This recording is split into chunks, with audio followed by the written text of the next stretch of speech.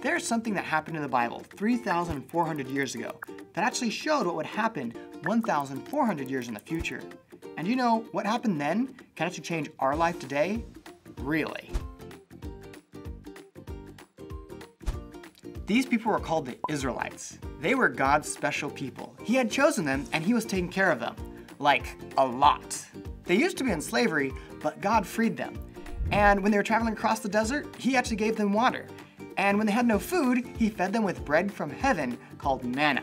In fact, he even kept their clothes and shoes from wearing out. And God was leading them to a special land that God had promised to them. And they even made it to that promised land, but the people decided that they didn't trust God enough to go into it. God had done so much for them and even promised to fight their enemies in the land like he had done before, but the people didn't believe. So instead, now they were wandering the wilderness. But God was still caring for them. In fact, when some of their enemies came and attacked Israel, God helped them defeat them. God was doing so much for them. But guess what Israel did? They got impatient and started complaining. Can you believe it? Wait. Before we say that the Israelites were terrible people for complaining when God was taking care of them, do you ever complain? Do you ever complain about maybe your parents? They take care of you and do a lot for you. What about complaining about your life? If you're God's child, he's taking care of you too. In 1 Peter 5:7, it tells us, casting all your anxieties on him because he cares for you.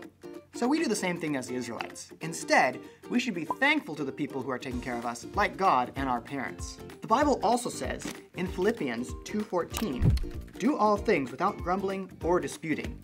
And if you're God's child, he has given you the power through his Spirit to do just that. God has done so much for us. We shouldn't be complaining. And God also did a lot for the Israelites too.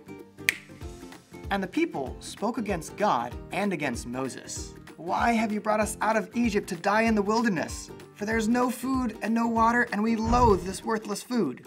Instead of being thankful for how God had taken care of them, they were complaining. So God sent snakes against the people of Israel.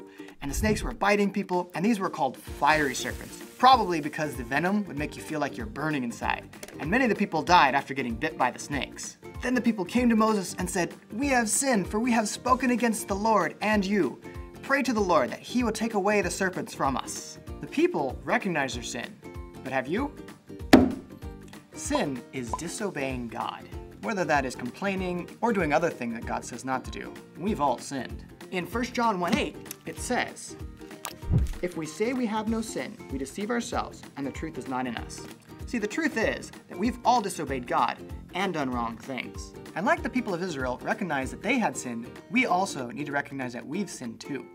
And that means that we've got a problem. See, sin separates us from God and requires a punishment. And that punishment for sin is being separated from God in a fiery place called hell. The people of Israel had a punishment of fiery serpents. The people asked Moses to pray for them, and he did. And God told Moses to make a fiery serpent out of bronze and then to put it on a pole. And he said that everyone who is bitten could look at the serpent on the pole and they would see it and then they would live. So Moses made that bronze serpent and set it on a pole, and if the serpents bit anyone, they could look at the bronze serpent and then they would live. God provided a way for them to be saved. If they believed God and looked at the bronze serpent, they could be healed. God tells us about this event in Israel's history because something very similar to it would happen in the future. About 1,400 years later, someone else would be lifted up so others could be saved. Jesus told a man in John 3:14-15, he said, and as Moses lifted up the serpent in the wilderness, so must the Son of Man be lifted up, that whoever believes in him may have eternal life. See, Jesus was lifted up and died on a cross so that everyone who believes in him may have eternal life. Jesus took our punishment on the cross, and he is the way God provided that we could be saved. The way the Israelites were saved from the fiery serpents was by looking on the bronze serpent. The way we are saved from the fiery punishment of hell is by believing in Jesus on the cross.